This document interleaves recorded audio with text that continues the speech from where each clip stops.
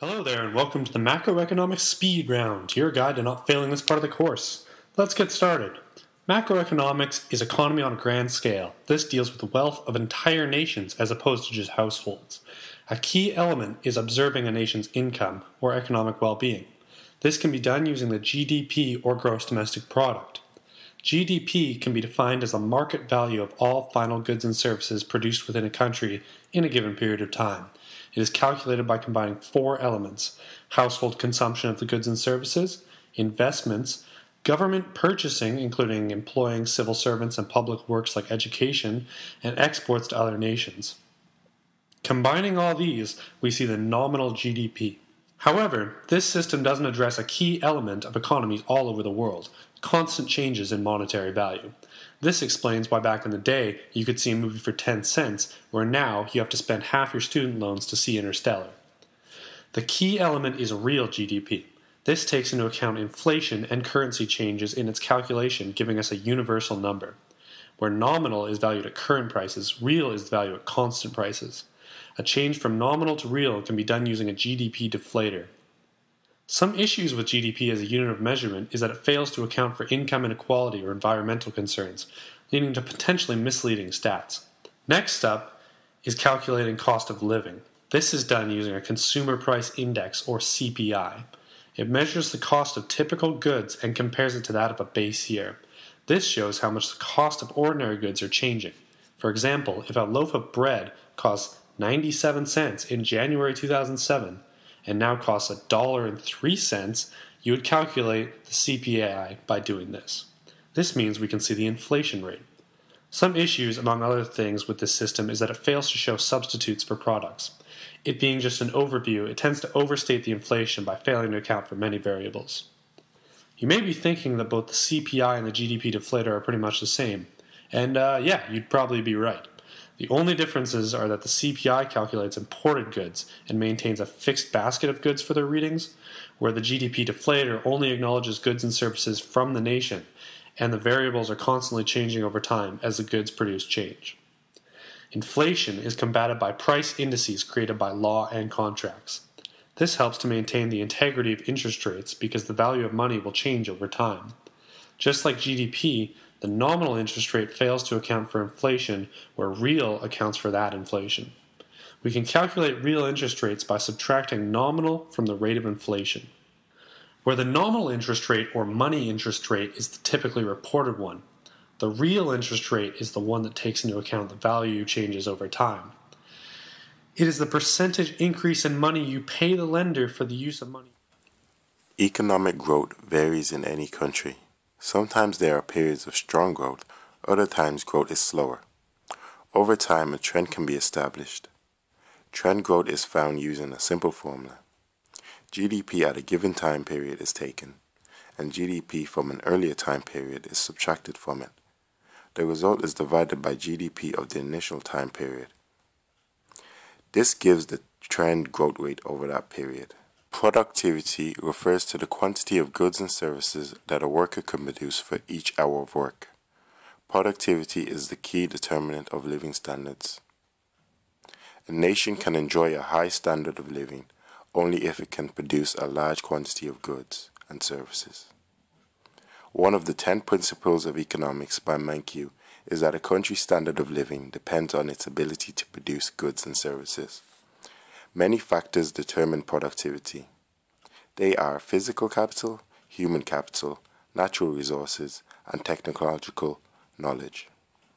Physical capital is the stock of equipment and structures that are used to produce goods and services. Capital is a factor of production used to produce all kinds of goods and services, including more capital.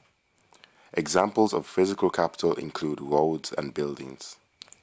Economics define human capital as the knowledge and skills that workers acquire through education, training, and experience. Human capital raises a nation's ability to produce goods and services. Natural resources are inputs into production that are provided by nature. These include land, rivers, and mineral deposits. Natural resources take two forms: There are renewable sources such as forests, where a tree is planted to be harvested after one tree is cut down. There are also non-renewable resources such as oil. Although natural resources can be important, they are not necessary for an economy to be highly productive. Some economies use trade as a substitute. A great example is Japan. They import many of the natural resources needed, such as oil. Technological knowledge is the understanding of the best way to produce goods and services.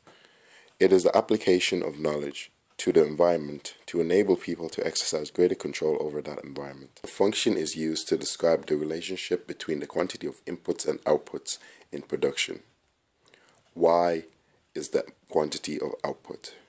L is the quantity of labor, while K is the quantity of physical capital, H is the human capital, and N is the quantity of natural resources. Production and growth is all well and good, but a big question faced by entrepreneurs and governments is how it is financed. This is where the financial system comes into play. The financial system is a massive part of the economy. The main aim of the financial system is to match one person's savings with another's investment. In other words, it moves an economy's scarce resources from savers to borrowers. The financial system is made up of two different categories: financial markets and financial intermediaries. Financial markets include the stock market and bond market. Here, people directly invest in companies. Financial intermediaries include banks and mutual funds. This is where people indirectly invest in companies in the form of deposits in a bank. These are loaned to people and companies. A bond is a certificate of indebtedness that specifies obligations of the borrower to the holder of the bond. A bond has a certain length of time until it matures. A bond holder receives investment payments on the principal similar to a mortgage. Bonds are rated on the probability that the borrower will fail to pay the monthly interest or principal. This rating is called credit risk. Companies with a high credit risk will pay a higher interest rate. The interest on bonds is taxable, and that can affect the price of a bond. The stock market is where people buy a portion of a company and therefore can claim to the profits that the firm makes. This is called equity financing. Stocks pose a higher risk and, as a result, higher potential returns.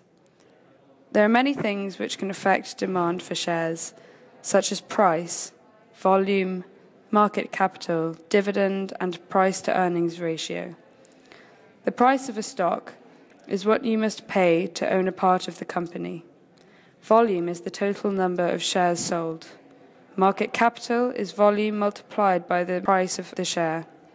A dividend of the share is profits paid to stockholders. The price-to-earnings ratio is the price of a share divided by earnings per share.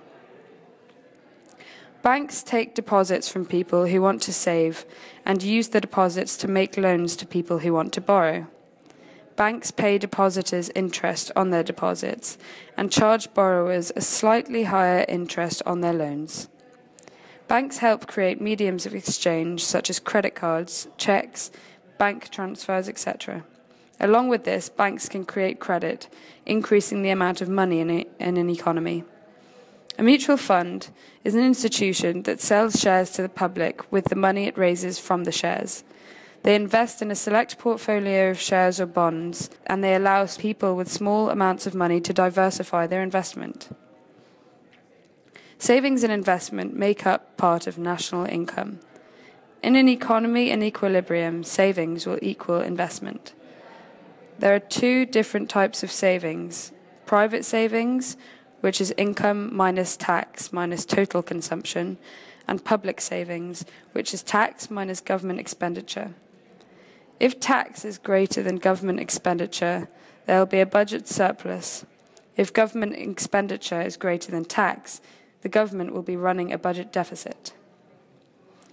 Loanable funds refers to the people who have chosen to save rather than use their money for their own consumption. Supply of loanable funds comes from people who have extra income they want to save. The demand for loanable funds comes from households and firms that wish to borrow and make investments. The intersection of the supply and demand for loanable funds is the interest rate. It is the cost of borrowing money. The government plays a large role in investment. If the government increase taxes on savings, there will be an inward shift in the supply of loanable funds. An increase in taxes on savings decreases the incentive for someone to save. A decrease in the tax on savings will cause an outward shift in the loanable fund supply curve. The government can issue an investment tax credit, which increases incentive to borrow. This will cause an outward shift in the loanable funds demand curve. This will increase the interest rate and quantity saved. The government budget also affects investment and savings. If the government run a budget deficit, there will be less money for people to borrow. This is called crowding out. There will be an inward shift in the loanable fund supply curve, and the resultant increase in the equilibrium interest rate and a reduction in the equilibrium quantity of loanable funds. A budget surplus increases the supply of loanable funds and as such reduces the interest rates and stimulates investment. Well, folks, we've come to the end of the topic. I hope you've learned a lot. I hope you do well on your test. Thanks for listening and best of luck.